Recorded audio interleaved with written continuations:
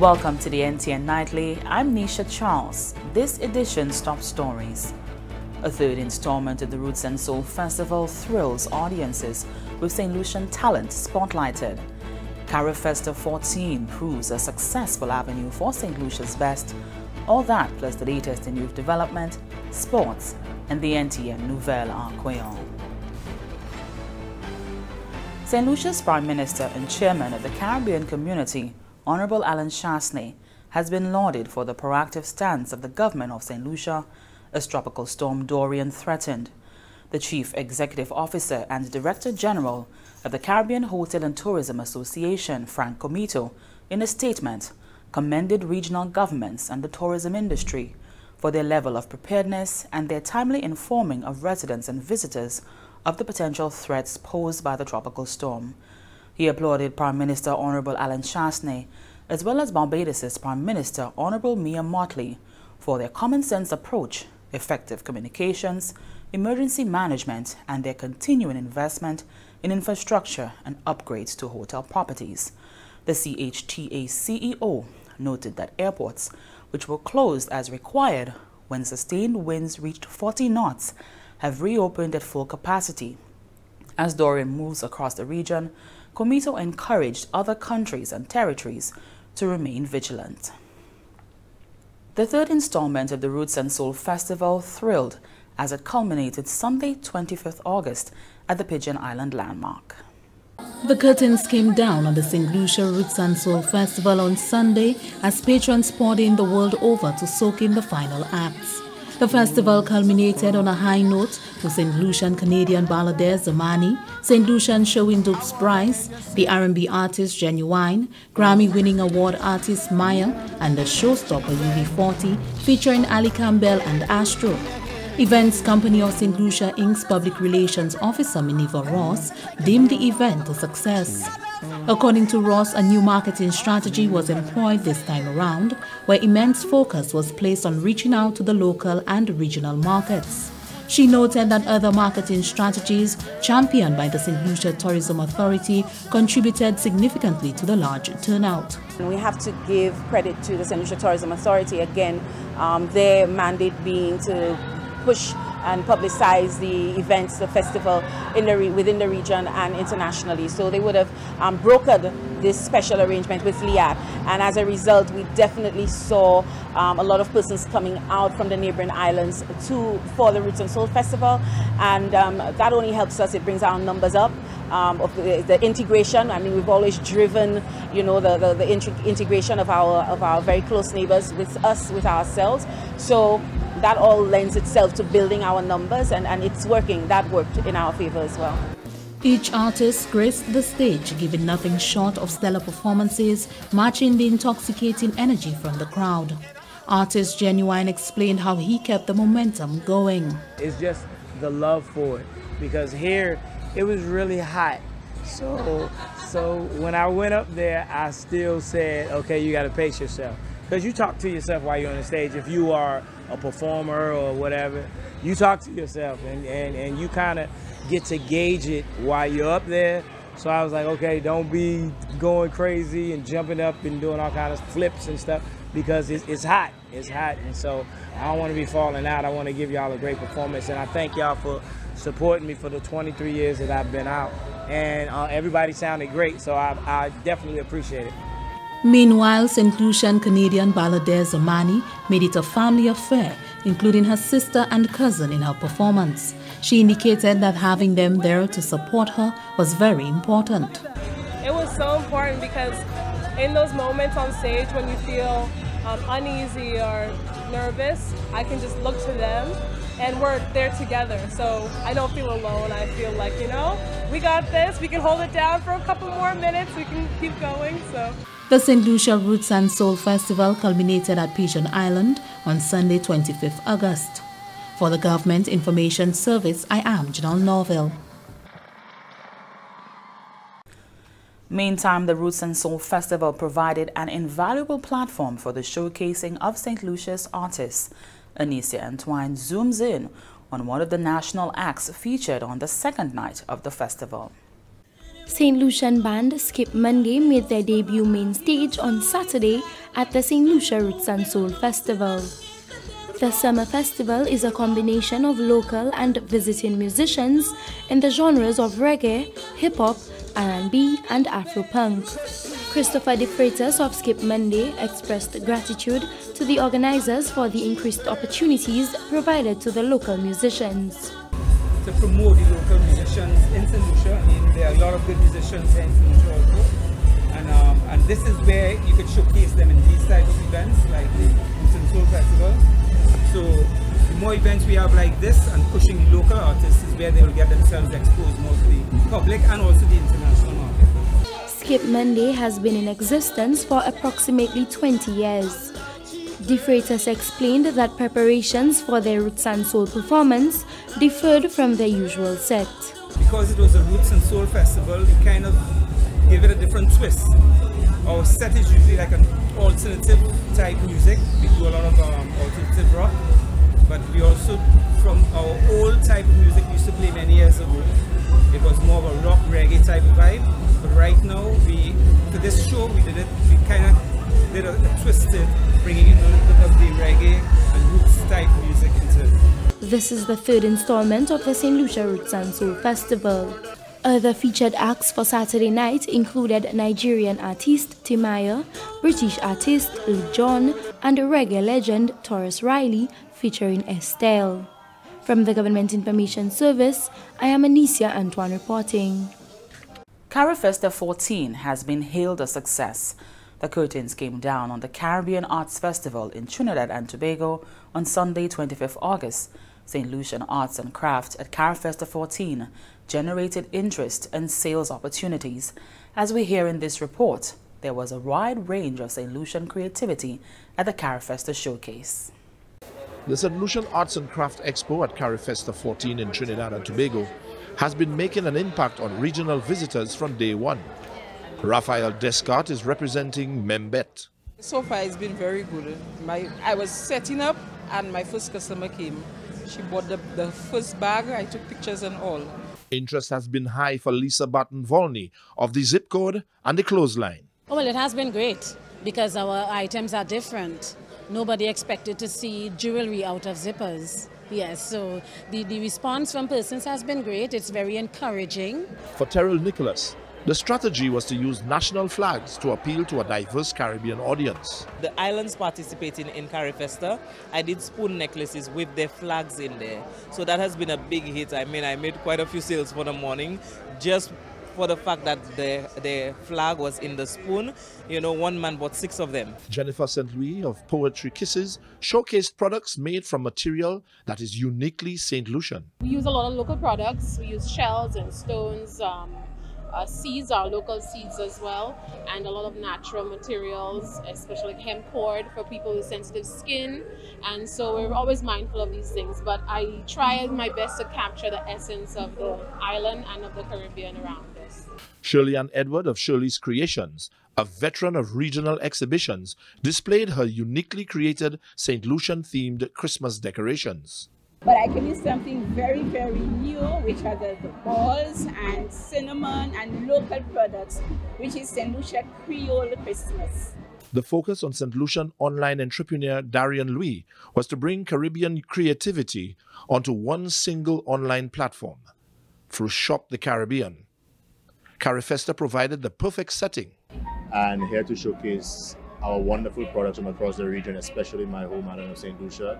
From craft to sulfur soaps to virgin coconut oil, because at Shop the Caribbean we believe that we have some really amazing products across the Caribbean region, but there needs to be a platform whereby collective shopping can be done and consolidation can be done. Darian notes that one of the items on sale for Shop the Caribbean has been driven by visitors to the island. And one of our best products and best movers on the site is the sulfur mud soap, which depicts the sulfur mud from the volcano, which visitors sought after they come to St. Lucia for, but when they return home, they want that mud feeling and that exfoliating feeling they cannot get. So we've translated this into a mud soap, and it has been one of our best movers online since then. The St. Lucian artists at CARIFESTA are hoping that with days left, there will be a greater interest and more demand for authentic St. Lucian creativity. They are also learning that there is real competition out there. From the Government Information Service, I am Rojvaro Lawrence reporting from CARIFESTA 14 in Trinidad and Tobago. And this is the NTN Nightly. Ryan O'Brien is up next.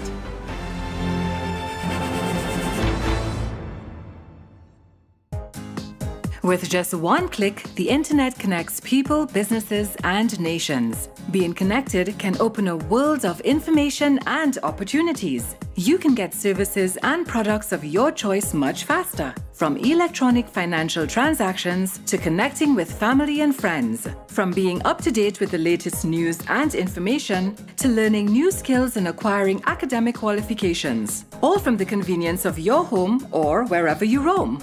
Get connected today. This message is brought to you as a public service announcement by ECTEL, the NTRC, and this station.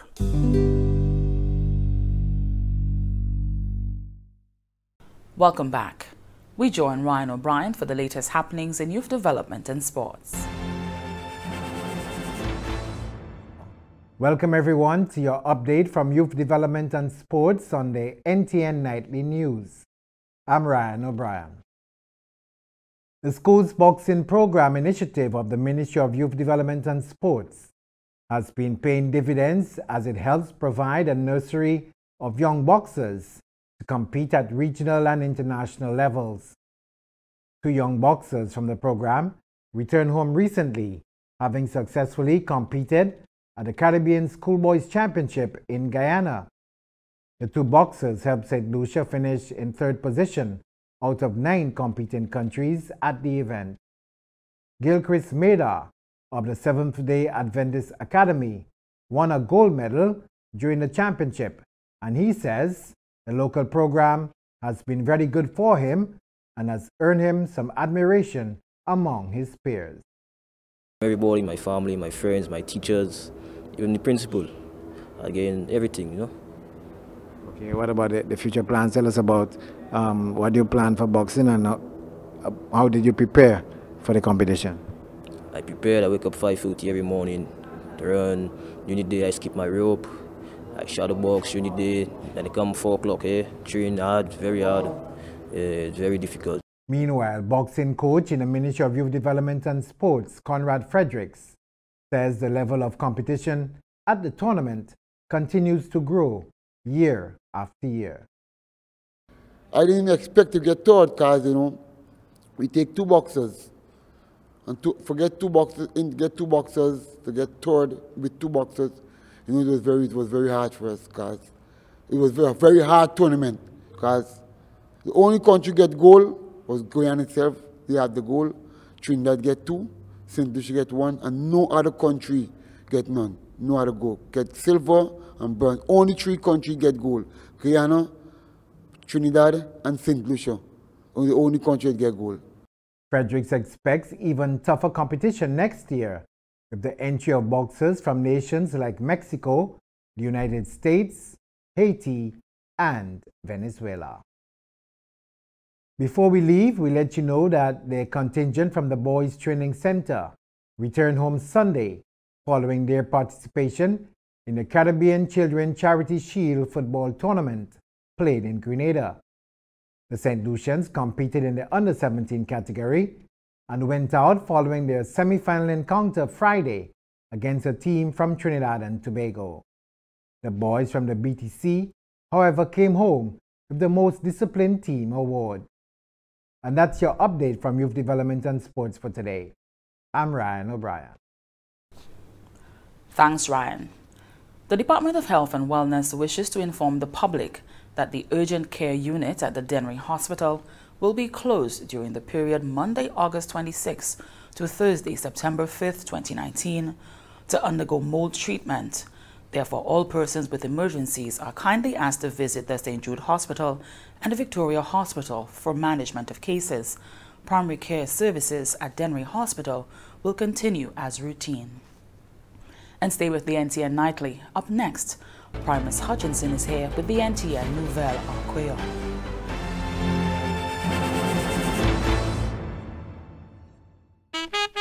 Yon nan se manya pou kontrole maladi sigato kanwe, se pou spray epikemik.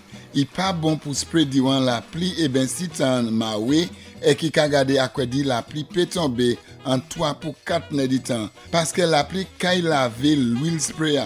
Aussi, il pli mais pour spray durant journée la pani trop vent chalet et ben il pas trop mouillé. Le soleil la trop chaud, il ka fait ces feuilles figues là et ben banane la plier et qui ka difficile pour ces feuilles là bien recevoir traitement qui en lait et ben en bas feuilles là. Bon le matin et ben tard l'après-midi pli mais pour spray parce que temps pli frais et ces feuilles là ka ouvert. Changer le ou ka spray toujours mettez pli attention à sous ces jeunes feuilles là. Pas spray ces plantes trop et faire siwe ou spray toute plantation en yon seul coup. Plant qui manche spray ça affecte les autres ces plants bien à l'aise. Pour plus d'informations à sous manière pour traiter et contrôler maladie cigatocanoué à sous plantation et bien jardin ou ça téléphoner département pour ménager cigatocanoué à numéro 45 54 et bien 45 5894 et bien email yo à bpmu@candw.lc. Commission Salak a sorti Hod Ministère de l'Agriculture ensemble avec Fonds Coopération Internationale et Développement Hod Pays République la Chine Taiwan. Welcome back. We join Primus Hutchinson for the NTN Nouvelle en Creole. Merci autant, Nisha. Monsieur Madame, département qui a une responsabilité pour formation en gouvernement Saint Lucia GIS, à ce moment télévision nationale pays NTN, qui a posé tout nouvelle à Creole, posé tout Primus Hutchinson. Premier ministre Saint Lucia, honorable Alain Chasney, déclaré que ici tellement n'y a complètement qui cyclone Dorian Goassier Saint Lucia. Premier ministre Chasney, va y assurer cela qui, quand le gouvernement yo toujours qu'à préparer pour saison mauvais temps en pays malgré yon temps ça attaquer n'importe les durant saison cyclone. En comme ça assuré puis département GIS avec NTN, Premier ministre Chasney remarqué que cyclone là te ça développer plus force durant temps qui te babade pour cette ici et qui a qualité de l'eau qui mauvais temps ça la porter en Martinique. Alors, il dit il est très content pour équiper à trouver pas trouver affecté. On va Premier ministre là renforcer l'importance pour toujours préparer durant un désastre et pour faire des ressources available à l'aide pour le public là et les agences qui ont une responsabilité pour adresser la situation après un mauvais temps. Premier ministre Chasney dit que tout durant l'année, le gouvernement et le niveau qui a préparé pour saison mauvais temps. Il a examiné l'opération système de communication qui partait en service pour plus que l'année pour faire assurer que tout affaire en ordre. Il a ajouté que téléphone satellite aussi, c'est le nettoie, le Premier ministre l'a annoncé. Le Premier ministre Chasney parlait des services police et préparation yoté en ordre. On a le Premier ministre là avoué que cyclone Dorian te posé une leçon aussi au gouvernement. Il déclarait que après pays a trouvé directif pour fermer toute opération. Il a découvert que la tenue moun qui te bord de la place Castri couché à dormir.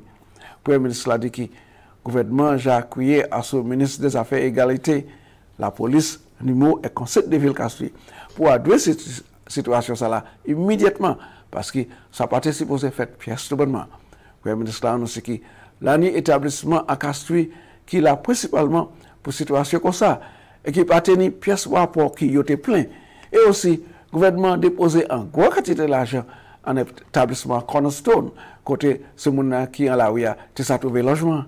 À façon de communication, le ministre Chasney complémenté GIS avec NTN qui était un établissement NIMO pour fournir public là et puis information. Il a aussi complémenté l'autre établissement média pays pour rester en opération du votre pays à préparer pour cyclone Dorian. À 10h bon matin mardi, le 27 août, NIMO a déclaré que le pays a servi en opération comme doit être parce que cyclone Dorian partait en menace encore pour cette liste. En parlant de ça, deuxième grand chef du département des pompiers cette ici, George Victor, déclare que en temps de désastre, il est nécessaire pour l'animer système de communication et renforcement loi. Gwek les paupières dit ça au résultat du passage cyclone Dorian selon victime pendant le travail qu'a fait en direction ça là les officiers ni pour travail plus près et puis même public pour faire assurer que tout le monde s'est trouvé plus protection devant temps comme ça victime dit que pendant la majorité monde te point ces conseils là sérieux la tenue aussi en l'eau les personnes qui étaient sur la rue bon mardi bon matin chauffeur l'auto avec les individus qui étaient sur la rue toutes ces villes villages communes pays grand chef officier copia verti ça pas une action qui était méritée en pièce façon comme opération nationale pour pays a été fermé toujours victime verti ça c'est un risque qui pas nécessaire pièce de bonnement il aussi déclaré que la partie ni pièce ou rapport sérieux au résultat de Dorian il parlait dit un mauvais défait en vieux fort mais ça pas une pièce connexion directe et puis cyclone Dorian il dit toute affaire est passée doucement et opération ambulance c'est normal. Gouvernement a déclaré satisfaction et puis agrément qui aussi livré à haut et puis fédération les syndicats en cette ci en haussement salaire pour les travailleurs gouvernement. Chef gagne négociation pour gouvernement Philippe Dalso avoué que malgré négociation après un bon de temps mais quand même il était nécessaire. Selon Dalso, session négociation a mérité en pile patience, bonne comprendre et coopération parmi tous les deux partisans. 6 syndicats du secteur public signés pour des arguments. Yon c'était pour le 1er avril 2016 pour 31 mars 2019 et l'autre là c'était pour le 1er avril 2019 pour le 31 mars 2002. Parmi ces bénéfices arguments là, c'est haussement salaire par 2% pour 2016 pour 2019 et 4% pour 2019 pour 2022. Mais c'est dans le remarqué aussi, ça c'était un grand accomplissement pour le gouvernement et c'est espoir qui situation ça là qui continue dans une bonne direction. Sinon dans le son, ça qui fait possible pour le gouvernement planer plus mais à temps pour venir et pour aussi faciliter pour les travailleurs recevoir bénéfices à l'air. Le président de la fédération syndicat déclaré que la négociation était mais satisfait. Il déclarait que malgré la négociation était pour moins difficile, mais c'est même là satisfait et puis finalement négociation. Il y a un grand officier des affaires travailleurs, département travailleurs, puis il a déclaré que le département très plein et puis façon négociation passée et qu'à présent tous les partisans ça continue à la route. Et c'est comme ça nous avons un bout de nouvelle là. Je vous remercie autant pour regarder, pour avoir une invitation pour je ne puis me considérer comme ça la vie, je vais poser l'autre nouvelle à Creole et nous remercie d'équipe toute bagaille parce que sans les sauve de votre nous avons préparé pour cyclone Dorian. Après ça, je vais présenter au Nisha. Merci Opil Primus. And here's a look at what's happening to us weather-wise. Partly cloudy to cloudy skies with scattered showers and a few thunderstorms over the Leeward-Windward Islands. Elsewhere, fair to cloudy at times with a few showers. Moisture and instability left in the wake of Tropical Storm Dorian will continue to generate cloudiness, showers, and possibly thunderstorms over northern portions of the eastern Caribbean islands during the next 24 hours. A tropical wave located over the central tropical Atlantic is moving westward near 15 miles per hour or 24 kilometers per hour. Saharan dry air prevails in the wave's environment at this time. Tides for Castries Harbour, high at 2:50 p.m., low at 7:31 p.m. Tides for Viewford Bay, high at 3:57 p.m., low at 8:58 p.m. Seas, slight to moderate with waves 3 to 5 feet or 0.9 to 1.5 meters. The sun will rise Thursday at 5:52 a.m. And that brings us to the end of the NTN Nightly. Join us next time at 7 p.m. with a repeat at 7 a.m.